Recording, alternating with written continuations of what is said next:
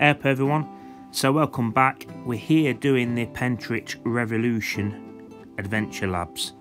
So we're going to get straight into it, and I'm going to explain to you a little about what happened. So in 1817 there was an armed uprising that began around the village of Pentrich in Derbyshire. It occurred on the night of the 9th and 10th of June 1817. While much of the planning took place in Pentrich, two of the three ringleaders were from South Wingfield and the other was from a town called Sutton in Ashfield. The revolution itself started from Hunt's Barn in South Wingfield, and the only person killed died in Wingfield Park. A gathering of 200 to 300 men, stockingers, quarrymen and ironworkers, led by Jeremiah Brandreth, the Nottingham captain and unemployed stockinger, set out from South Wingfield to march to Nottingham.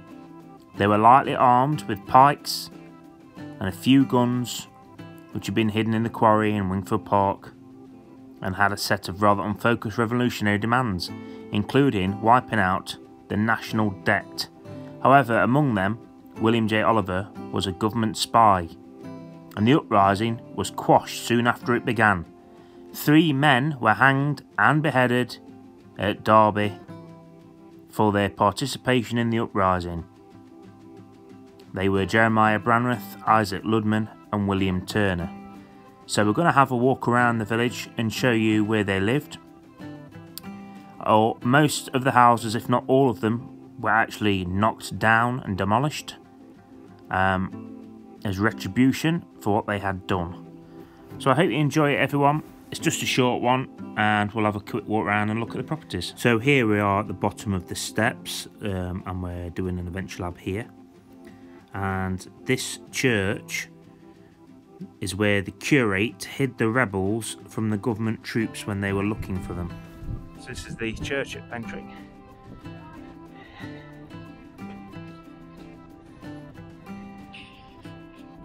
Okay, so here there used to be a pub called the White Horse Inn, and it's where meetings took place to plan the rebellion.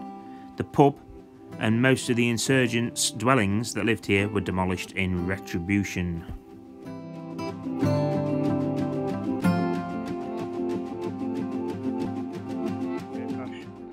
Here in the village.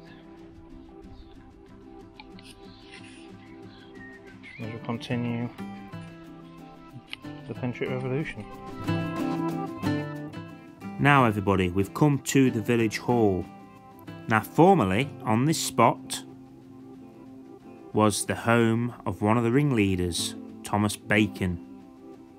His house was demolished as retribution, and then just across the road from this was the home of James Shipman, who gave evidence for the prosecution at the trial in Derby, which is that spot right there.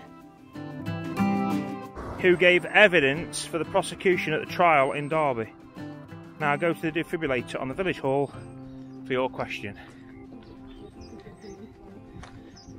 What's the defibrillator number? Answer. On the RHS at the village hall, it's a defibrillator serial number CHT dash followed by 4 digits. 9107. Correct. Well done. Last one then is basically down back lane. Yeah. Yeah. Land Rover there. You can see it in the distance. A nice old retro Land Rover. So yeah, a very small village, but with a very good past about an uprising. So that's 4 adventure labs done really quickly. Now we just spotted this as we're walking around, a little old Morris. Oh, there's a man down there. Wow, what a spot. What a spot. Hey everyone, so the final one now, which is Asherfield's farm.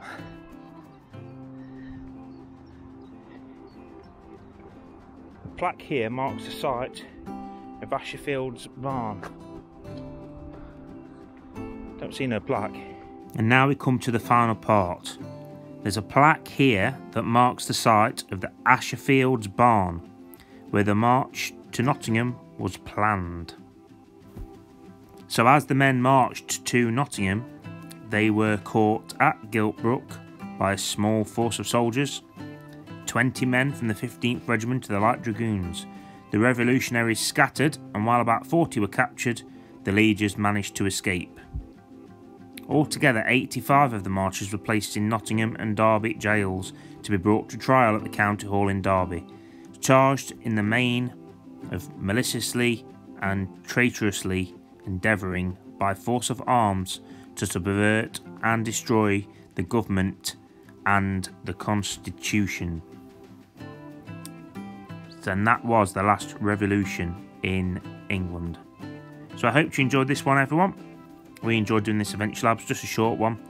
And what I'm going to do, guys, I'm going to share with you in the description a link to a folk band that did a song about the revolution, and I definitely recommend that you watch it. It's actually really, really good, and obviously goes into the history a little bit of what happened.